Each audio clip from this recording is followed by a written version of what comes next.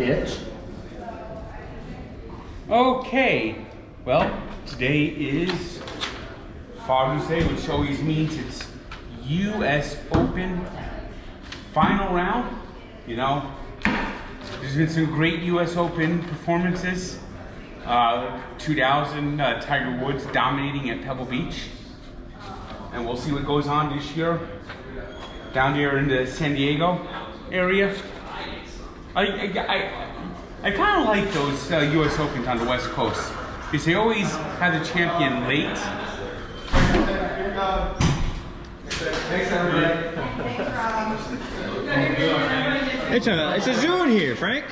Everyone decided to walk in all at the same time. What do you expect? Hey, how's it going? So anyway, of course, Father's Day, and happy Father's Day to my father out there. Oh, that's your dad right there? Of course, he won't be watching because he doesn't watch anything on computers or internet. But, you know... We gotta convert this to VHS for him. Yes, he doesn't even like DVD players. In fact, he hated CD players. He always likes the 45 still. He said cassettes are superior. Anyway, what better soda to try on Father's Day but Dad's Root Beer. And Dad's is a famous company out of Jasper, Indiana. It's considered to be one of the top root beers, especially in the Midwest. Very popular following, especially in the Chicagoland area. And it says America's premium root beer.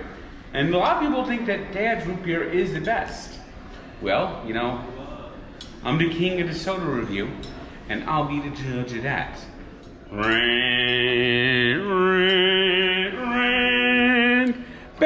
Boom, boom, boom, boom, boom, boom, boom. It's got a good distinctive smell.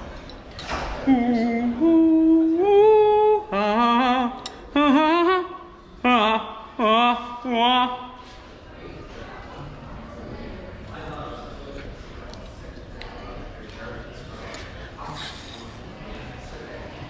Kind of off to taste. It's not, I would definitely say this is not the best root beer in the world. No way, no form, no how.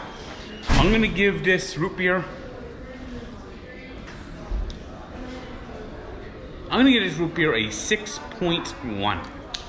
It's just not that good. It's got a little bit of a different, distinctive taste, different from other root beers, but I kind of like the smoother, creamier root beers, and this is kind of a spicier root beer, and I'm not a big fan of that.